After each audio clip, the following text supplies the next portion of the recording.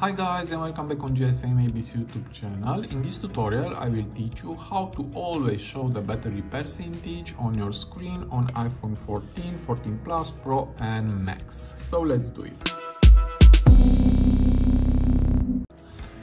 So now we don't have the battery percentage on the screen, only if we go to the top bar it's shown. But if you want to always see here the battery percentage, it's very easy. Just go to settings and here go down and go to battery, and we have here battery percentage. Just enable this option and now it's shown, and if you will exit, it's show always. So I hope this tutorial to be useful for you, and see you to the next. Have a nice day.